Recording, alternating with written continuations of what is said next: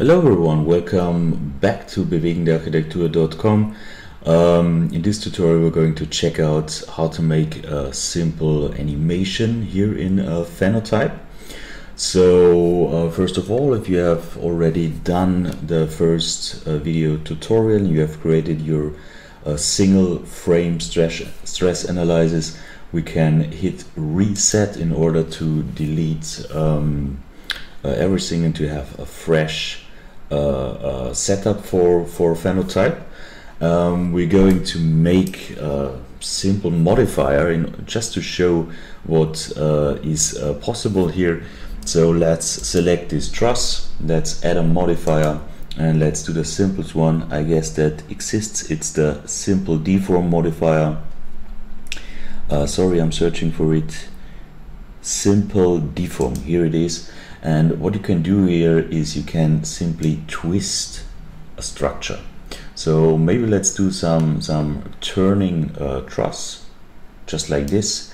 Let's make a simple key animation. So I'm going to set the angle to 0. In the first frame, I'm going to hit the key E when over the angle 0 in order to make it a key frame. So indicated by this yellow color. Let's go to frame 100. So we're going to make this animation a little bit shorter. Let's turn it around for some time and let's hit E again in order to create this simple animation. So we press the animation, we can see that this truss is twisted, right?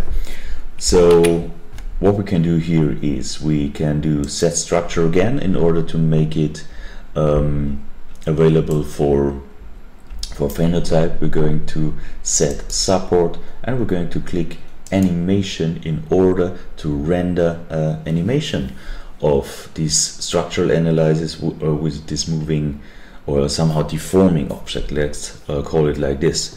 So here in the frames bar you can see the progress.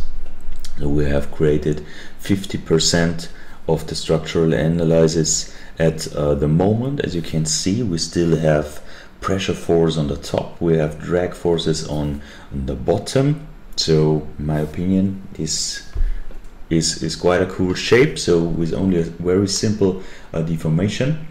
Of course we can set other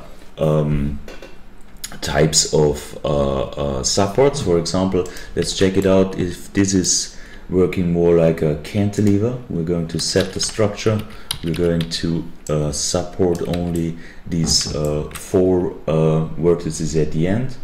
Going to set, support, and do the animation again. Then we can see that this is working like a cantilever, but it's the same principle. So every frame is going to be analyzed one by one, and if you have done so, you can go through the animation and you can see weak parts of the structure just by this visual output of drag and pressure forces.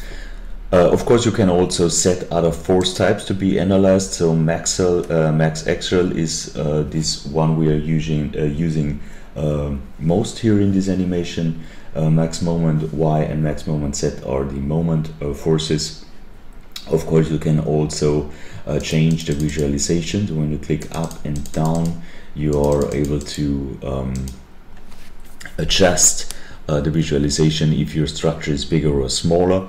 And of course you can scroll through your timeline in order to see how the forces are changing during your animation, during your movement.